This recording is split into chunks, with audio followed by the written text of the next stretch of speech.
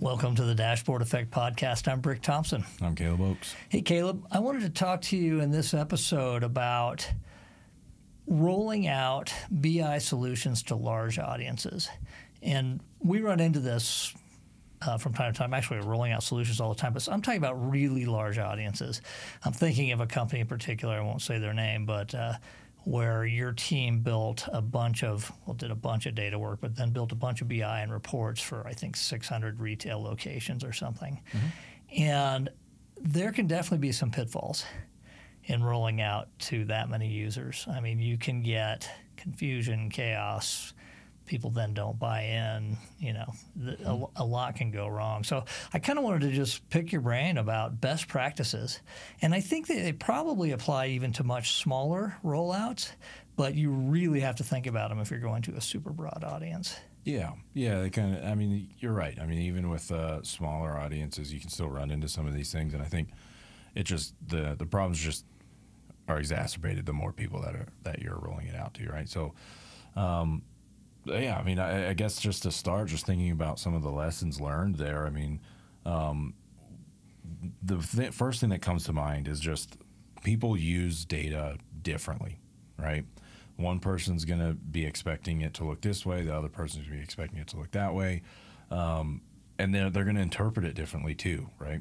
So the biggest, I guess, one thing that's top of mind right now is watching there was this existing report that we recreated, and the columns in the report, it was just a table of data, did not tie out. Like, you couldn't manually do the calculation across. So it was like, we have this much revenue, we've done, there's this many invoices, and this is the average invoice amount, right? And you do the math on a calculator and it's wrong. And you couldn't get those to match. There was a reason for that, but it was it was confusing for me even to look at. I was like, I guess I don't know how this works. Making sure that like everything kind of logically and intuitively makes sense in your reports is gonna, it's going to make for a better user experience, and it's gonna save you a lot of time answering questions. Oh, right. Because because there's a help desk component of this, which is people coming back saying, "Wait, this isn't right." That's a good. Yeah, this is a good topic for another episode. I've been thinking a lot about this lately, where when you're building BI and you're doing BI and you're also supporting reports in BI, it's kind of unique, right? So like, you're not a software developer where you're just developing the software and the software's out there kind of running, and any bugs might go to a support desk or whatever. It's kind of like everything comes back to you. So you're trying to do development on new stuff, or whatever you need to do, but you're also like supporting the end user.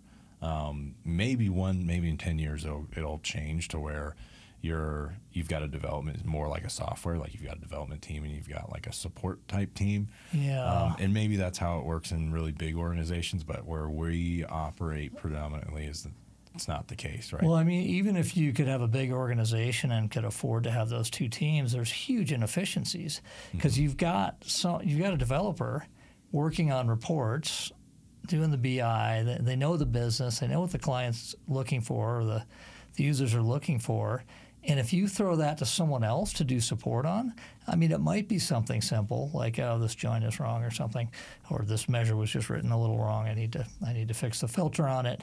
But chances are it's not that simple. And even if it is, the person who's developing currently, working in that, is going to do it way faster.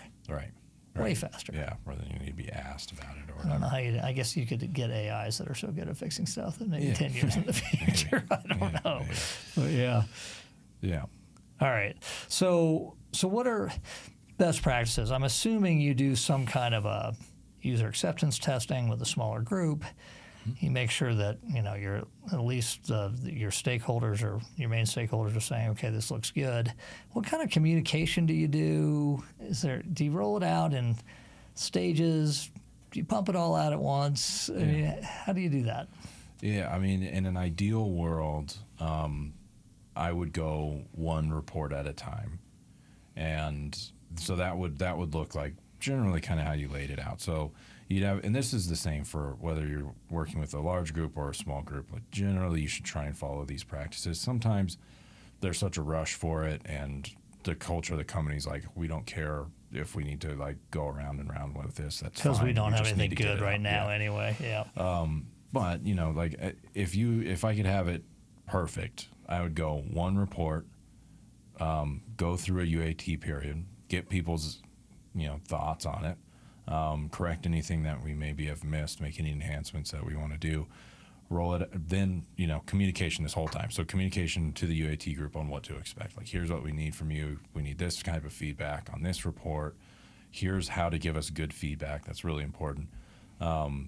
If I could get everybody that ever did UAT to give feedback on like data and how the reports work at a detailed enough level, I would be a very happy person, right? Yeah. To where they're not just saying, well, this doesn't look right.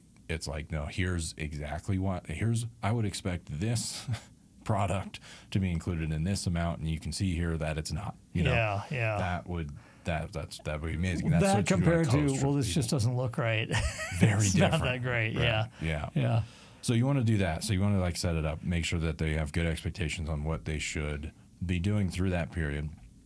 Once they get through that period, like I said, you make any adjustments. You communicate to the larger group probably before UAT, letting them know like kind of what's happening. Then communicate to the larger group of, hey, this is going to be released. Here's the date that it's going to be released. Push it out. Give them instructions on what to do when they have problems or questions. And then hope you hear from people. Yeah, right. Well, because if you're not hearing from them, they may not be using it. Yeah, they probably aren't. Especially if you got a big group. That means that they're not looking at it. Right? Yeah. Because people are going to have questions. They're going to have thoughts. Even if it's not that many, they're gonna hit you up if they're using it. What's your messaging when you get an irate user? I liked our old system, and now I can't tell what's going on. Yeah. How do you approach that? It's usually just a training thing, Yeah. I think the biggest message to kind of repeat to people is, we want this to be useful for you, so we really want this feedback, right? Like, what was so great about the old system that this is not doing for you? Because they're probably not the only person that feels that way, right? They're probably just the squeaky wheel. So, just reiterating that point, like, we're all on the same page here. Like, this is something that we're building for you. To make your life better. So tell us how we can do that. Yeah, good. All right. Any other parting thoughts for people who may be looking at a rollout, either small or big? I definitely do your diligence up front. Like, the UAT, you mean, or just even before you get to UAT, okay. Like, be confident in what you've got. Like, don't succumb to the pressure just to get something out that's gonna it's not like you have one shot at it, but you kind of it's that first impression thing. Yeah, it's the first impression, and you want to make sure that it's what you put out there is something that people are not gonna just not look at, just like totally ignore because it's just that bad. Don't treat it lightly. Yeah. Don't push it out just to meet a deadline. I mean, hopefully meet your deadline, but if you don't put it out suboptimal. Yeah. It's going to cost you more. Right. Yeah. And then let's say that you do, worst case scenario, you do have to do that. That's part of your communication. Yeah. Here's where we're at. Like, that's where I've seen things go wrong in more ways than just a report rollout, is when expectations just don't match what happens, right? So as long as you set the expectation of like, hey, this is very much a work in progress, we're releasing it because XYZ, then that you're usually in a better spot. That's a good point. Yeah, I can think of for myself.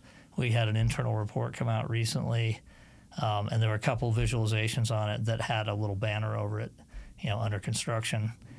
And if those hadn't been there, I would have looked at it and said, wait, these don't seem right, and would have spent cycles on that when it's just not needed. Right. Yeah, exactly. Good. All right. Well, thank you. You're welcome.